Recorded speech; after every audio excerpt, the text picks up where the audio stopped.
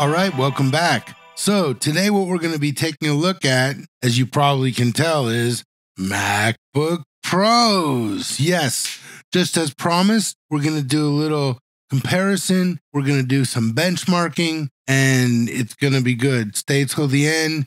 You'll get to see the comparison, all the specs. And while you're at it, go ahead and subscribe, follow us, like our videos, and hopefully we'll bring you lots of great content for a long time to come. So here we go. What we have here is we just did an unboxing. It's a M2 MacBook Pro 14 M2. It's got 512 gig of hard drive space. It's got 16 gig of RAM and 14-inch Retina display. This machine we have is a few years old. It's about a 2017, I believe, MacBook Pro. This is a Intel i7 processor. Again, 16 gig of RAM. I think it's got a 512 SSD as well. And we're going to do a little comparison. I wish I had one of the M1 MacBook Pros like I showed you all before, but I don't have one at my fingertips. So we're going to try to give you some specs to compare them. And we're also going to run benchmarks on these. And hopefully we'll be able to look up some benchmarks on the M1 and throw that in here, some screenshots or something, so you can kind of get the feel for what we're trying to do here. So software that we're going to use, it's called Geekbench. It's a free tool. There's a pro version you can pay for, which gives you more functionality. And on the last video, we just loaded this up. We haven't done a thing. I don't have Chrome. I don't have anything. I have literally the standard load that you would get this from Apple. So it's called Geekbench 6. As it comes up, Siri has so intelligently suggested for us, this is cross-platform, which is really cool because I support PCs, I support lots of Macs, and if I can have something that can work across and it's one tool, I am a fan. I would support them. I like them. If you want the pro version, go ahead and get it. I'm going to download this one. I'm going to download it for Mac OS. Allow, compatible with Silicon or Intel processor. So these are both covered. I have a PC laptop covered.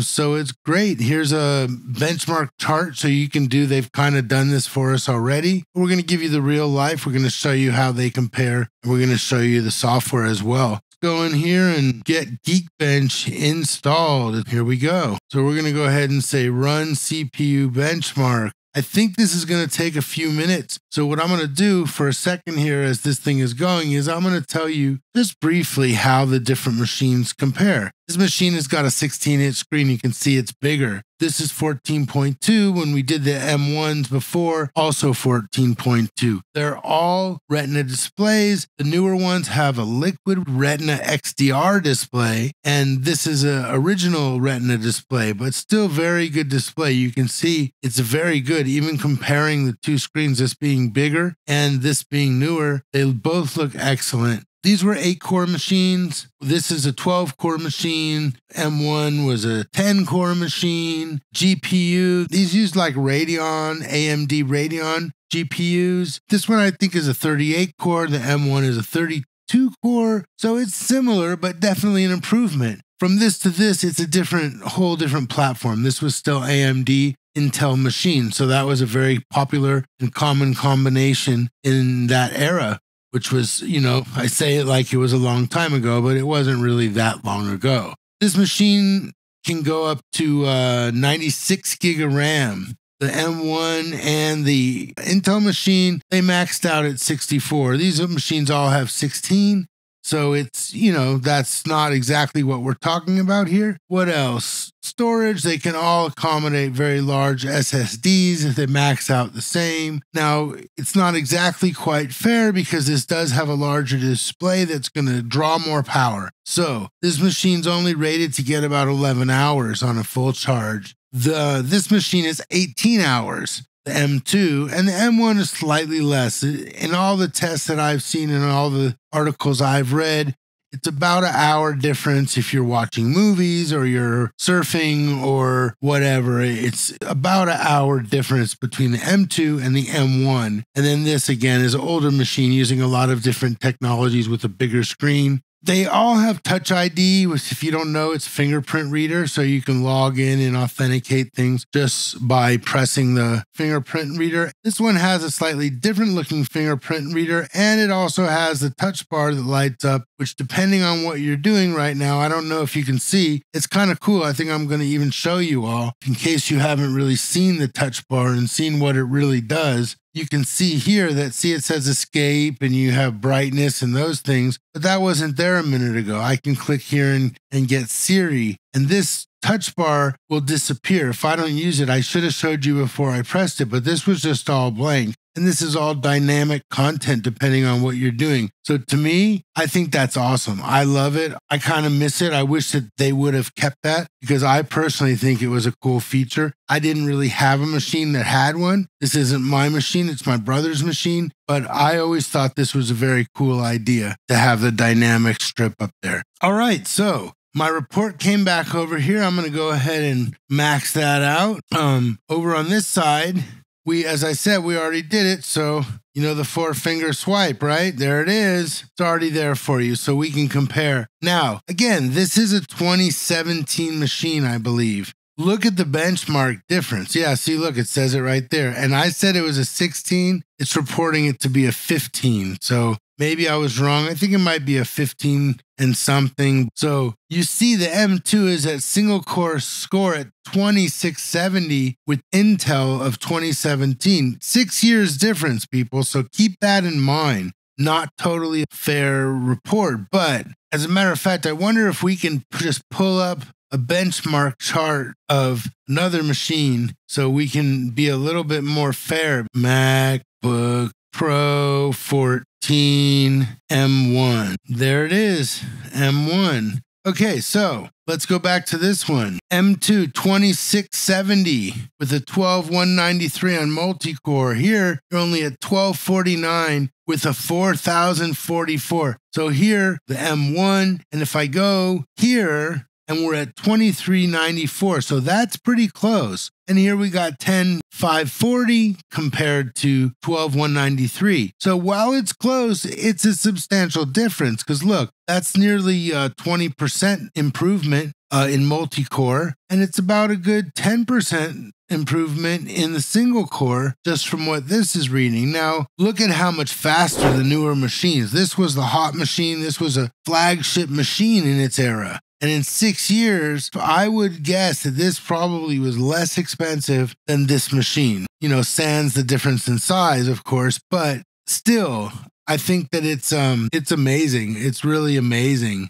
So this is 4 cores. This is 10 cores. What else can we compare to here? Base frequency just under 3 gigahertz. This is about 3.5 gigahertz. This has 2 clusters, one with 6 and one with 4. This is only a single cluster. It only has those 4 cores. So the secondary cluster on this machine has all the power that this machine has. So that's pretty substantially different. Cache 128K, 64 on the data cache, and 4 on the L2. On this machine, you have 32K, quarter of it, right? You have 32K, half of this. You have 256K on the L2, and this has got 4 meg, so that's 8 times more. That's gigantic. So, yeah, this has L3 cache, 8 meg of L3 cache. So be interesting. I'm not exactly sure what that represents, but that's actually interesting. I might have to look into that more. What is that L3 cache really giving us?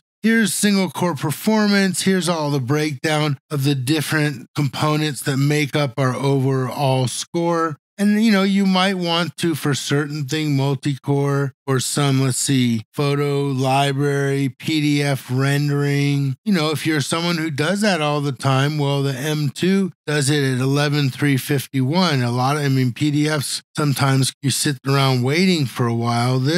I don't even see that same test on this one. So that's a hard one to do. Photo library on this is at 4,000. This is on 1231. If I go to look at HDR, 14,000. This is 4,600. And the other one is going to be, let's see, HDR is 15,000. So that's some of the components, depending on exactly what you're trying to do, are definitely substantially faster on the M2 chip. So for some of the tasks that you might do, the M2 is substantially better than the M1.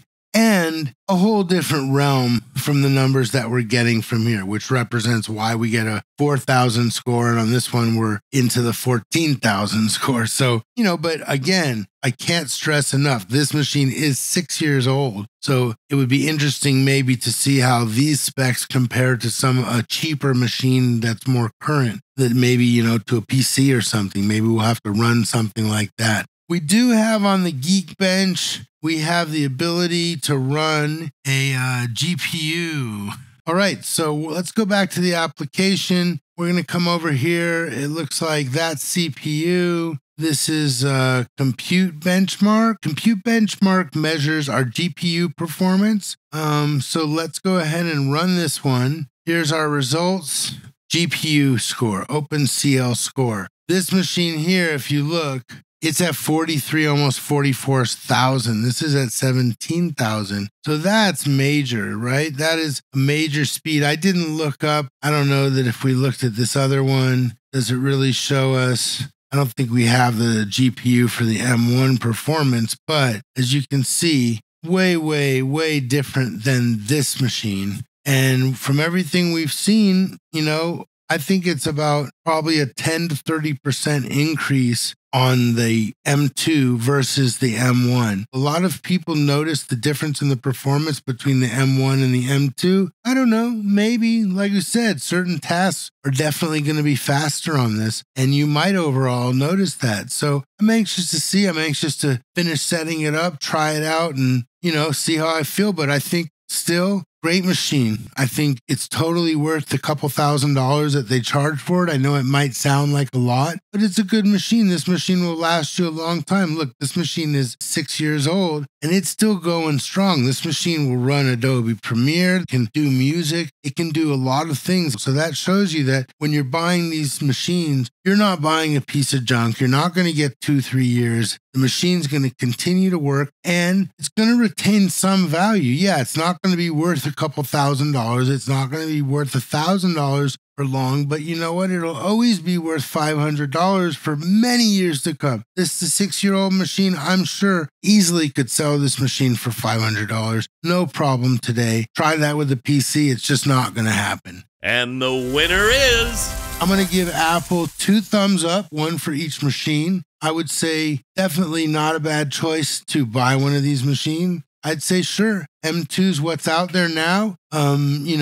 Think good thoughts because you're getting a better machine with better performance. You're still paying about what you would have paid for the M1 when it was new. So it all works out and you're getting a great machine. So once again, subscribe to our channel, like it, follow us. We'll do more reviews. We'll try to do things that are interesting, things that you want to see, things that are informative and fun. And please tune in. So today, that's it. See you next time. All right, folks, we appreciate you spending time with us in a world of wonders. It's a wonderful world. We'll see you next week.